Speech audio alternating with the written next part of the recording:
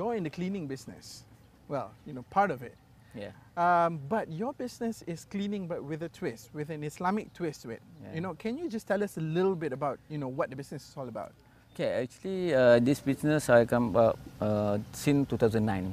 I think I'm thinking what the business I can involve for is what people cannot do.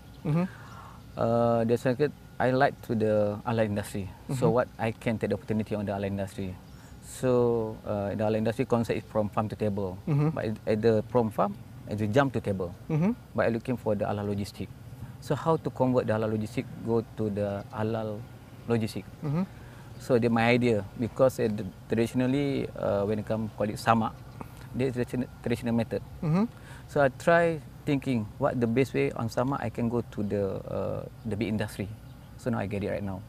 So for example, the cleaning process is needed in the halal process.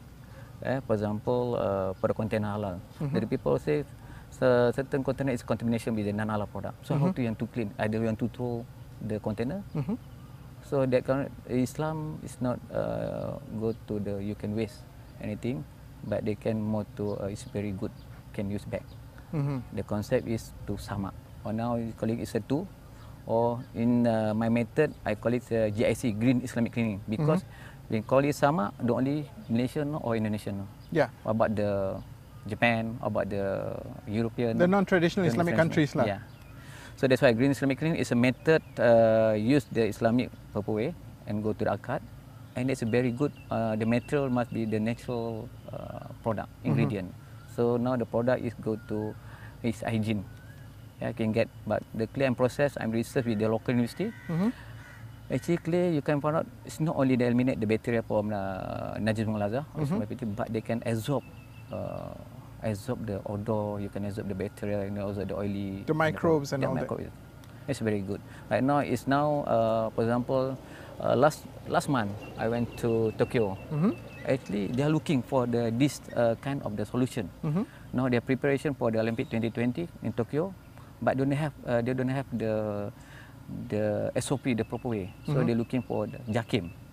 And then JAKIM is very good and well known as a halal certification for the world.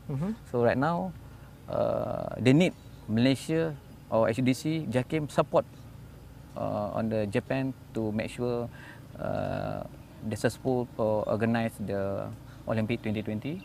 Now, one of my company is going involved in the government Japan. Inshallah, by next month or next year, we are joined with the committee Olympic. So we are provide the solution for the all halal industry in Japan. Interesting, very interesting. So that means a lot is happening. Yeah. Quite a